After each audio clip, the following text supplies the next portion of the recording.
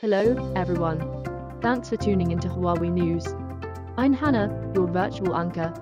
This year's Mobile World Congress was held in Barcelona, Spain, from the 26th of February to the 29th of February. At the event, Huawei showcased its latest products and solutions. Numerous global operators, industry partners, and opinion leaders joined Huawei at its Advanced Intelligence Showcase, where they discussed future network cloud intelligence synergy. By the end of 2023, over 300 5G commercial networks had launched worldwide, serving more than 1.6 billion users. This shows that 5G development is well underway. Huawei is already working with operators on the testing and commercial verification of 5.5G in more than 20 cities worldwide. At the 5G Beyond Growth Summit during MWC, Li Peng, Huawei's corporate senior vice president and president of ICT sales and service, said, 5.5G is entering commercial use this year.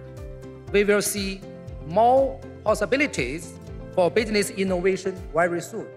Together, I'm confident we can unlock the potential of both 5G and 5.5G and drive incredible new growth.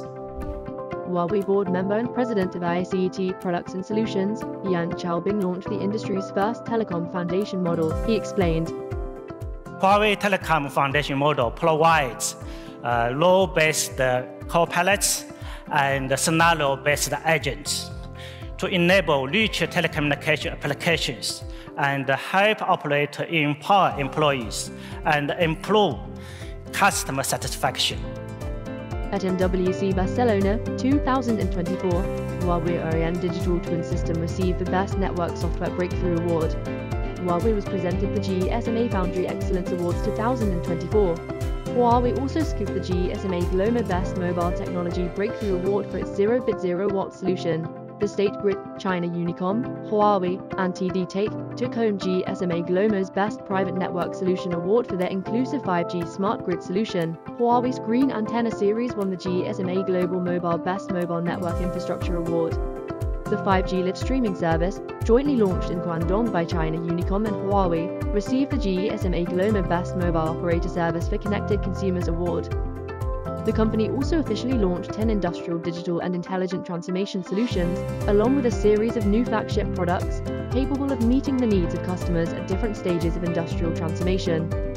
Huawei also held the Huawei Talent Summit and made announcements relevant to several talent development initiatives, including the launch of applications for the global ITU Huawei Generation Connect Young Leadership Program, the implementation of a joint project between Huawei and UNESCOS Institute for Lifelong Learning in Morocco, and Huawei Cloud Startups Program. Follow Huawei News for all the latest on everything tech.